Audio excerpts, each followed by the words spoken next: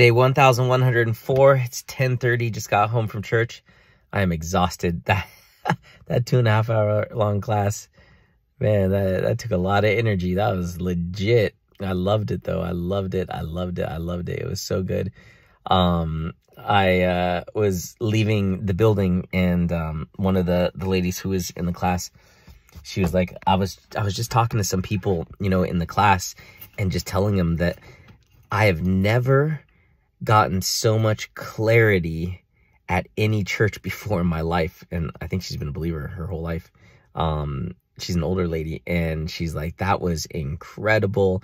And I was like, that was all God. But she's like, I've never gotten this kind of clarity before, ever, at any church service or anything like that. And I was just like, wow, Lord, you really impacted people. There's another lady there that was from Brazil, and she studied all different types of religion, and she's tried to kind of understand how the Bible works. And then she was like, tonight, I finally understand it. This is so helpful. Thank you.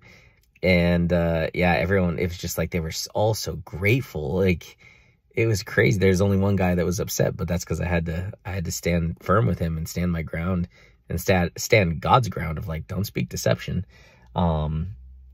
And so, it was good that they saw that, because I remember when I saw one of my leaders do it, and I respected him so much for that. And I was like, that's how we're called to stand for our faith.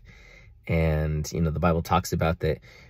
We use words to tear down, something like deception, basically, that's spoken by other people. Like, we use the word of God to tear down deceptions and lies and everything of the enemy. And so that's what happened. But it was just a lot of positive reinforcement. But I was like, that was all God. Give God the glory. But it was just like, wow, that was impactful. That was powerful.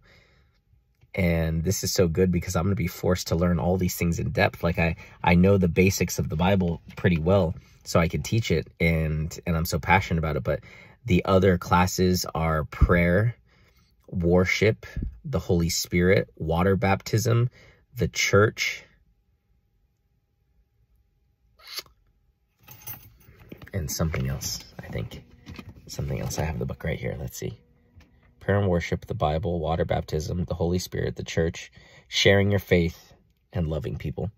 So all of those things I need to go in depth on and be able to teach them. And so, because the expectation for the class now is next level. So I have that expectation of myself. But it was just so cool to see that it impacted people so powerfully. So I'm going to go inside and shower and go to bed, because I am tired and I got to go to the desert tomorrow. So,